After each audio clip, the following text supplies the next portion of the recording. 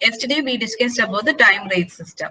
Initially, we introduced that remuneration of laborers can be categorized into two. One is time rate system, which is based on time spent on the worker. And the second one is piece rate system, which is based on the output, the results produced. So in yesterday's class, we discussed about the time rate system. Today, we are going to discuss about the piece rate system or payment on the basis of results or output. Right. Now, as I said, here in this case, the volume of work is very important.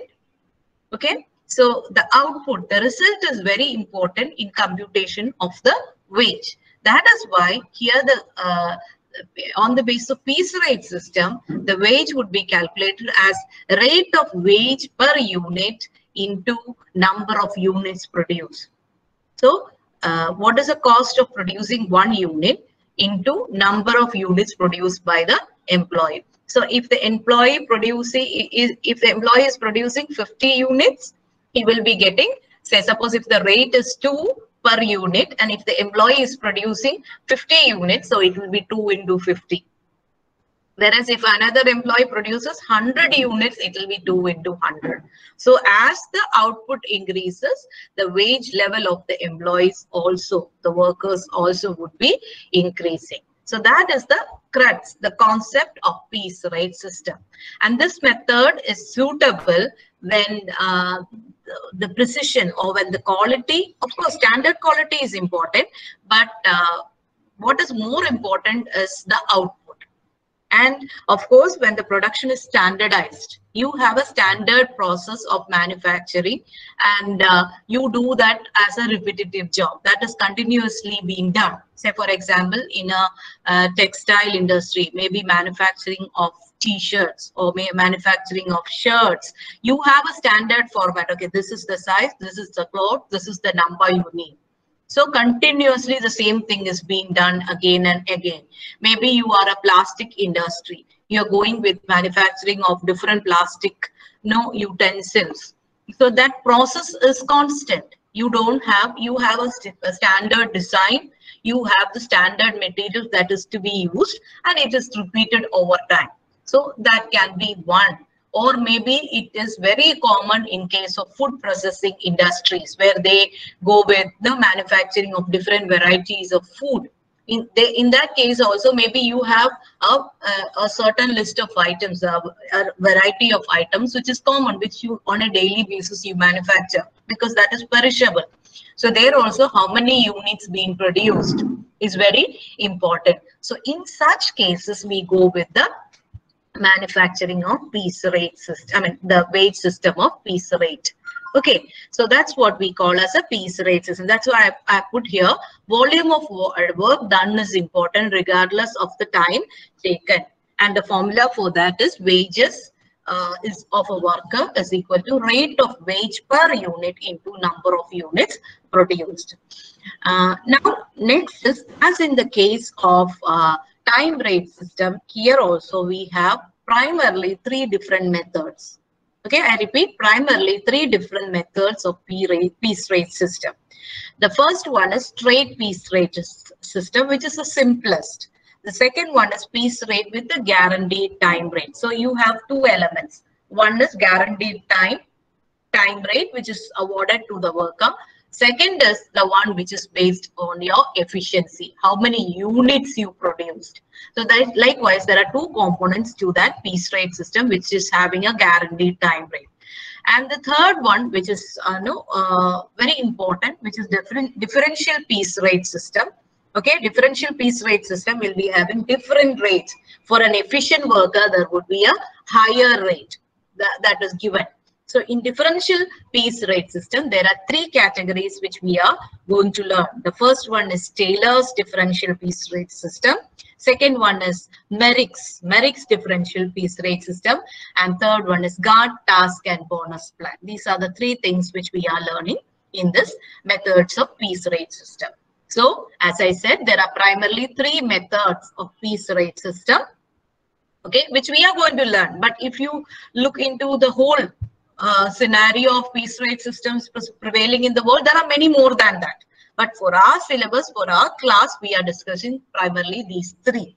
First is the simplest, which is just rate into number of units produced. That is straight piece rate system. And second one is piece rate with the time element, guaranteed time element. And the third one is differential piece rate system, where the efficiency of the worker is taken care through different plans, right? In that, we are going to learn three. First one is Taylor's, second one is Merrick's, and third one is Gantt task and bonus plan. Right. Now we will go and see one by one. First, of course, straight piece rate system I already shown here. This is the formula for straight piece rate system, which is rate of wage per unit into number of unit produced. It's simply multiplied with the rate per hour is per unit is decided. It is multiplied by number of units produced by that particular laborer, or maybe by that particular employee or particular worker. So that is straight piece rate system. Now going with the second one, piece rate system with guaranteed time. Here there are three things which you have to remember exactly like that. That is a piece rate system with guaranteed time rate and include any one of the following. Include any one of the following. So here in this case, the conditions here are, first one, if earnings on the basis of piece rate is less than the guaranteed minimum wages, the worker will be paid based on time rate. See, suppose if the minimum guaranteed amount is per day is 500. Okay, just take a note in your notebook. If the minimum guaranteed amount is 500 based on time. Okay, when you come to work for 8 hours, you will be given with 500. If that is the case, then the second option to the worker is rate per hour. No, rate per unit of production if it is 10. Okay, rate per unit of production is 10, and the worker on that day has produced 40 units. Worker has produced 40 units. Rate per unit is 10. Okay, in that case, this worker will be given with piece rate. Why? 10, in this case, this worker would be given time rate here, which is 500. Why? Because 40 into 10 is 400. Right. And the guaranteed time rate is 500. So the guaranteed time rate is higher than the piece rate in this case. So the worker would be paid with that 500. Okay, that is worker A. Suppose if worker B produces 60 units per unit for in this cases per unit cost is 10 rupee per unit cost for that, or the promised wage per unit is 10 rupee. So if this worker produces 60 units, so it will be 60 into 10, which gives you 600. So for worker B, it would be the piece rate that would be given instead of the time rate. Why? Because time rate is lesser than the piece rate. That's what they have said. If earnings on the basis of piece rate is less than the guaranteed minimum wage. In our example, the guaranteed minimum wage was 500, right? And the piece rate for worker A was 400. So guaranteed rate is higher than the piece rate, right? Or in other words, piece rate is less than the guaranteed minimum wages. So in that case, the worker will be paid with 500. That's the first condition. It's very simple to understand. Minimum, you will be given with minimum 500 irrespective of how many units you produce if you work for us for the stipulated time in the stipulated required standards. That is first condition. Second condition is guaranteed wages according to the time rate plus a piece rate payment for the units above the required minimum. Suppose here there is a guaranteed rate of 500 for the product. So a little more control is made over there. 500 will be given if you produce minimum of 40 units. So that is a condition. You will be given with 500 rupees if on an average you produce 40 units. That's a standard which is fixed by the company. And suppose if a worker produces 40 units, without considering anything, he would be given with 500 rupees. Suppose if a worker would be producing more than 40 units, which is the standard, above the required minimum. Required minimum in this case was 40.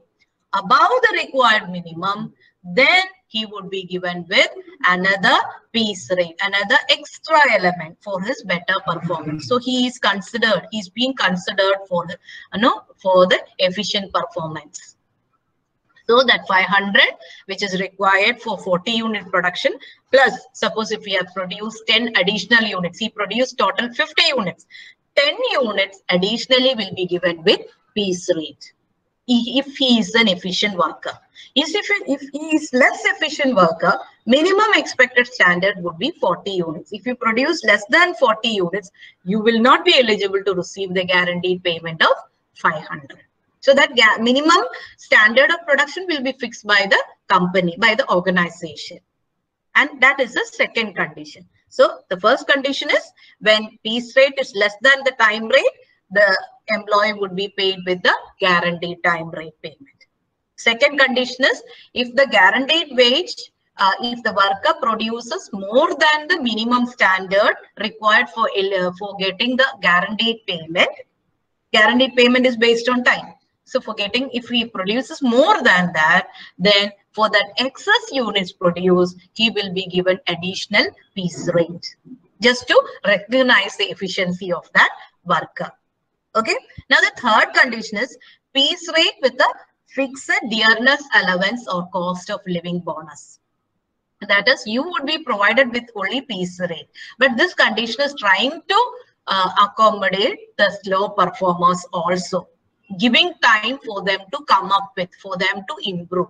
That is, you will be provided with only what is based on the piece rate, but in addition, there would be some allowance, some dearness allowance or some allowance to meet your daily requirement, your living cost. Maybe he is very new to this production process. It will be taking some time for him to come into this process. So during those initial days, his number of units produced would be very less.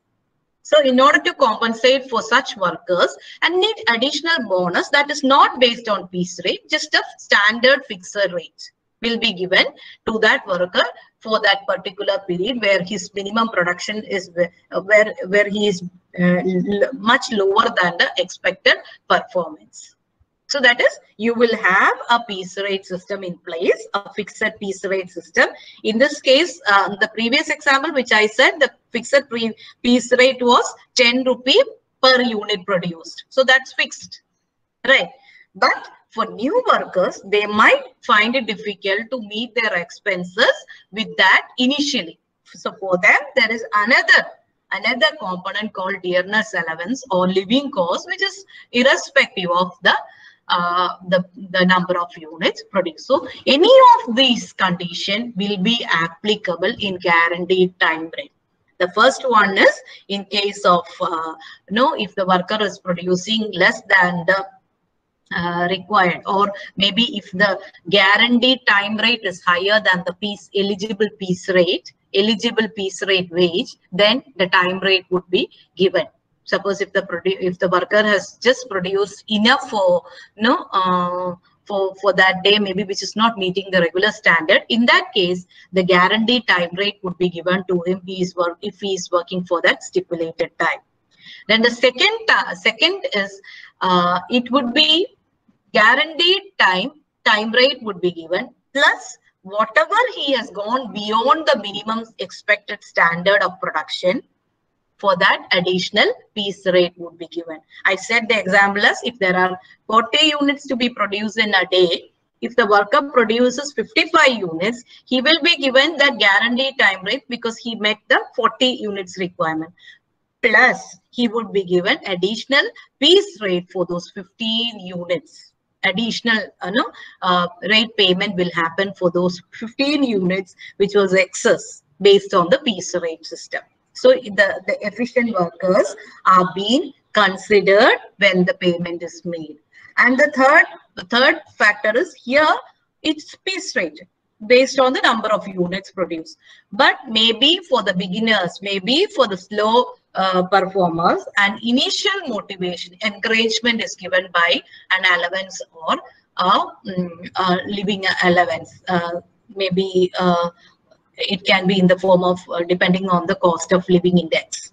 Right, so an allowance is being given just to encourage them to come into that factory system. Maybe initially they will not be able to produce as the experienced workers. They will not be able to meet the standard as expected. So they will be getting only less amount. So in that case, they are guaranteed with some bonus element or some incentive as an encouragement to be there in the system. Right. So these are the basic factors to be considered when we go with the guaranteed time rate system. Now, the next one, yes, I had already shown this piece rate number of units into rate per. I have just put an example for you to understand straight piece rate system. Here the example is number of units produced 22, rate per hour is 10. So wage is equal to 22 into 10, that is 220. It's very simple to understand. Now we are going with the most important thing, differential piece rate system. In today's class, we would be learning about Taylor's differential piece rate system. So in case of Taylor's differential piece rate system, as the name says, it is the system was brought in by F.W. Taylor. You have learned F.W. Taylor in your management. The same person brought in this system also. And here the standard time is fixed. I'll tell you how to do that. First, you listen to me. That is, the standard time is fixed. How many hours the worker should work. Also, the number of units to be produced also would be fixed. Okay. So the worker who finishes work within the standard time is paid at a higher rate, and if not, at a lower rate. So time may be 8 hours, number of units to be produced may be 40 units. So that's the standard time and standard units to be produced. So if a worker completes that within the stipulated framework, he is given with a higher wage level, high rate of payment. Otherwise, that is if his efficiency as measured by the company, if it is 100%, what is required, 100%, then he would be paid with a higher rate, otherwise a lower rate. So the worker who finishes his work within the stipulated time is called as efficient worker. The other person is called as a less efficient worker. Okay, so the efficient worker will be getting a higher pay and the less efficient worker will be getting a lower pay. Now, how do we decide this efficiency? It's already fixed by the company based on the standard hours and standard output required. It's fixed in the factory environment. And then I have put efficiency is measured as a percentage of actual time over standard time allowed. There are two ways. Okay, efficiency can be measured on how many hours was taken by this worker to come up with that stipulated output. Suppose if the company said that 8 hours to complete 40 units, right? So the worker took 10 hours to complete 40 units. So that is actually the actual time. But standard time was 8 hours. Right. So that is what we mean by as a percentage of actual time over standard time allowed. Units remain same. The worker produced 40 units. But instead of 80 hours, the worker took 40 hours, worker took 10 hours. Instead of 8 hours, the worker took 10 hours to complete with the process of producing 40 units. So that is actual time over the standard time. He took 10 hours instead of 8 hours. That's what we mean by one way of measuring efficiency. The second way, definitely you might be guessing it. It should be based on output.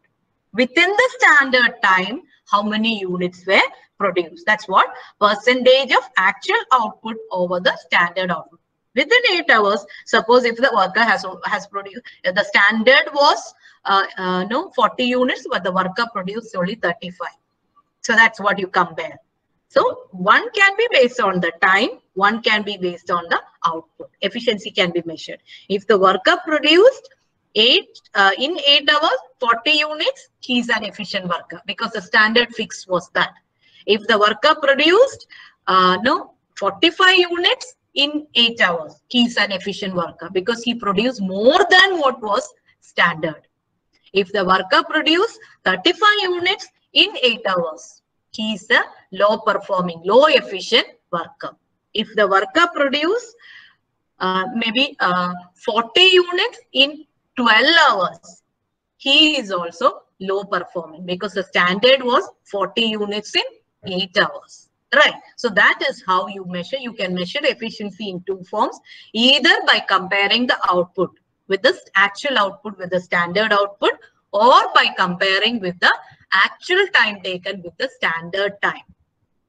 Those two ways you can say the efficiency. Now we are going to just discuss one exercise as an example, and in next day's class we will do it. Okay, I'll give you exercise so you can revise all these, come back and do that exercise. So in today's class, I'm just showing you an example. Okay, this is with the help of the following information, calculate wages payable to X and Y under Taylor's differential piece rate system. Right. Now, as I said, this is standard production is 40 units per hour. And the simple time rate is for 200 per hour. Okay. Then this is what Taylor's differential piece rate. 75% of the piece rate when he is performing below the standard. Okay. If he is performing below the standard, 40 units. 125% of the piece rate when at and above the standard, when the worker is performing either with the 40 units or above the standard, above what is expected. Then there are two workers. In a day, there are 8 hours. It is defined. The standard working hours, it is defined as 8 hours. So, worker X produces 300 units. Worker Y produces 420 units. I'll just give you the introduction to the context of this exercise once more. That is, there are two workers, X and Y. X produces 300 units and Y produces 420 units. Right.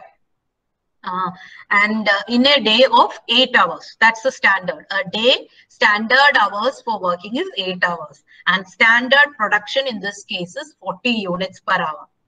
Okay, 40 units per hour. Now let's see how this could be done.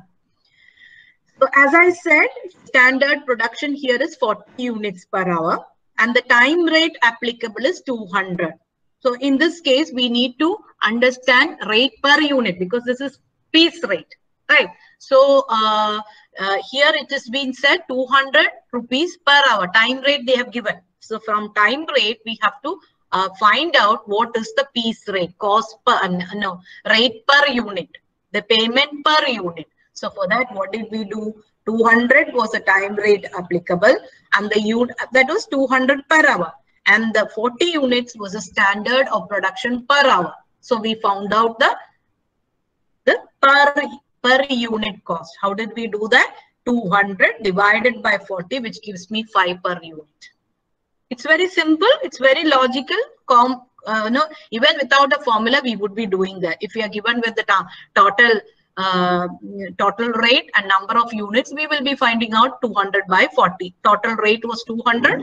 Number of units was 40. So per unit cost would be 5. Rate rupees 5. So that we have it. Now we know that time is 8 hours. Okay. And the standard units per hour is 40. So we need to find out what is this total number of standard units for a day. So that will be 40 into 8, which gives me 320.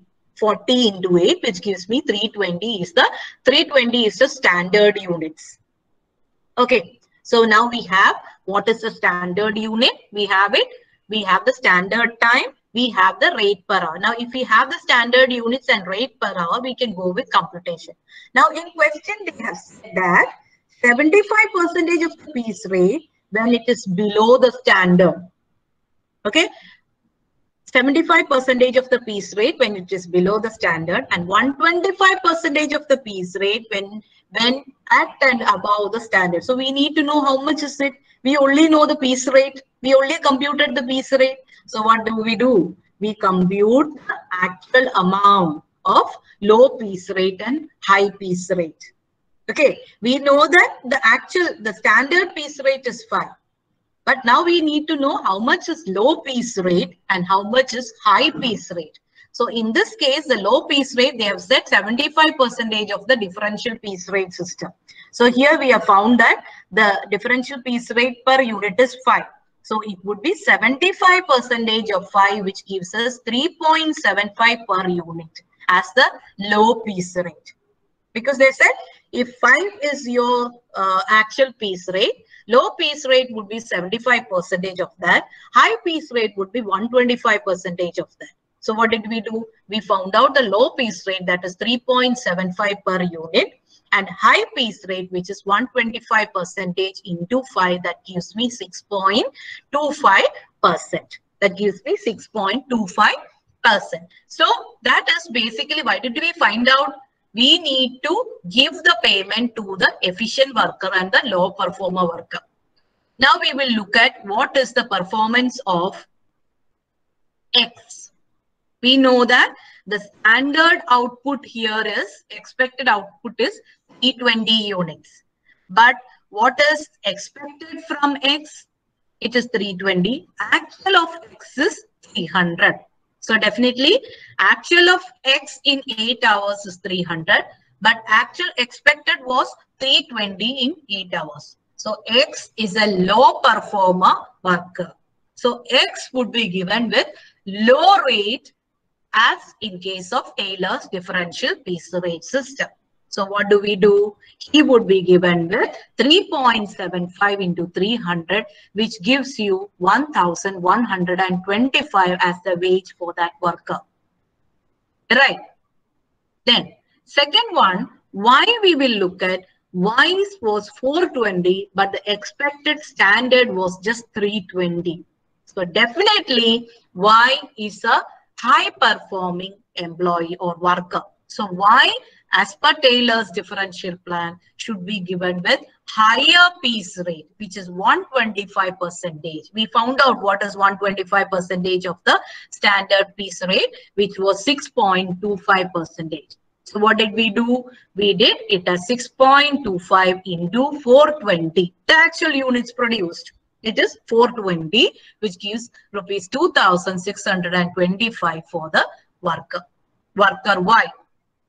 So I'll just have a quick summary of this. So in this, we were trying to do tomorrow we will do the real example in this exercise in this. But before you come for tomorrow's class, just have a revision of all these. Do this exercise at home.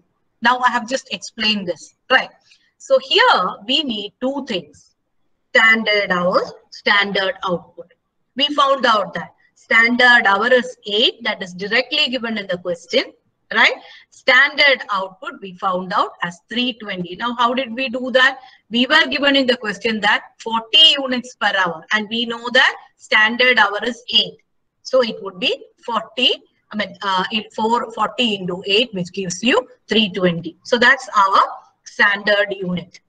So at that time itself, we would be able to understand that X is having 300 units and Y is 420 units. Just by looking into that, we will understand that X is a low performer and Y is a high performer. Now, when we identify that X is a low performer, straight it should come into our mind.